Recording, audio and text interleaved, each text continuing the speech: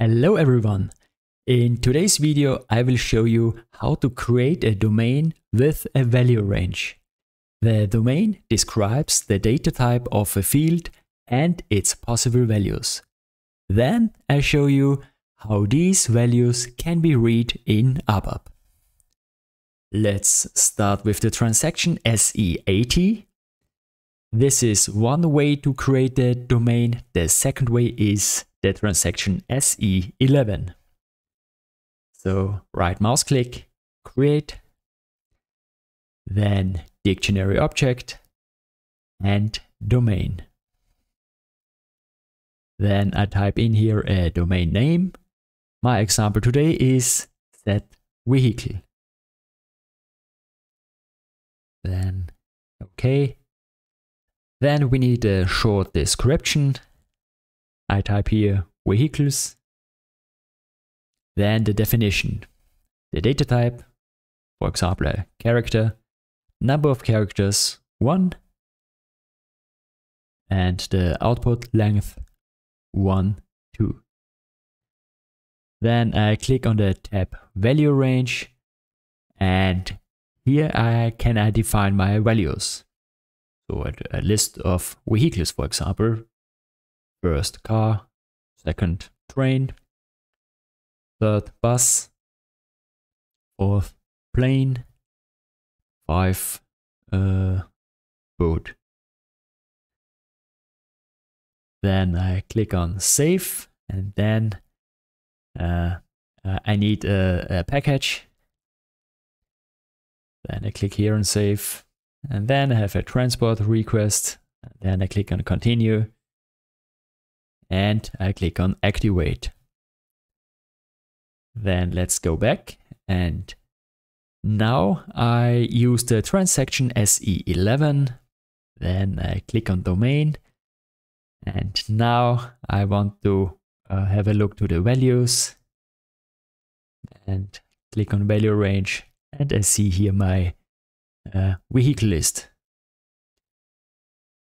And this domain I can use in ABAP. For this I open the transaction SE80 and I click on one of my programs.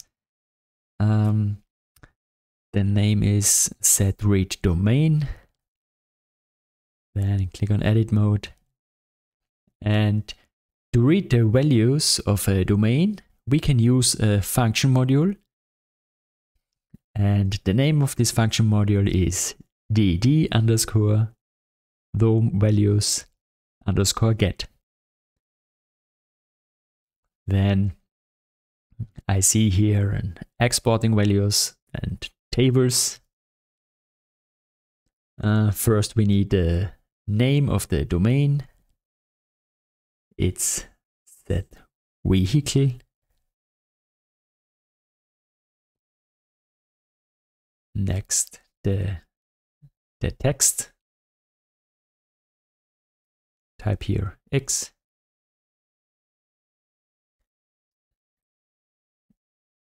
And then importing, it's a return value. And for this, we have a look to the function module so that we know which data type we need for the table and the return value. So the exporting value is type superc, and the table is of structure dd07v. So let's copy this. Then I go back, and now I create 2 variables. Data lv rc type superc. And next the table lt dd07 type dd type table of dd07v. So, and these variables I type here are lvrc and lt dd07v. Okay, let's delete the exceptions for this example. And now I check if the call was successful. So I write here if sub RC is 0. And next I check if the return value is 0. So I write here if LVRC is 0 or equals 0, and if this is true, so I write here the values out with CLDemo output display, and here I write my local table LTDD07V. So press on Pretty Printer and I activate the code and I run the program, and I see now the table, the domain name, the positions, the domain value, and the text. And because I'm logged here with the English language, I see the texts in English.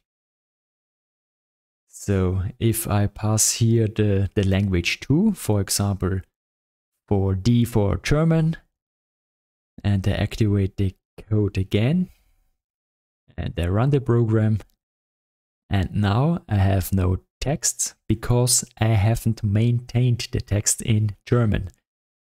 For this I have to log in with the German language in the system, and I have to maintain the texts in German. So I can show you this with another domain. For example, CC category. Let's activate the code. The language is German, and we see here the language key D for German and the text in German. So I go back and let's change the language to English. Activate again and run the program. And now we see the language is English, and the text is in English. So yes, that was it already. Thanks for watching.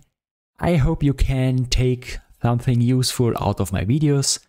I'm always happy when I get comments, so feel free to leave some here. If you haven't already, I would be happy if you subscribe to my channel and give me a thumbs up. I hope you will join me again for the next videos. Thank you and see you soon.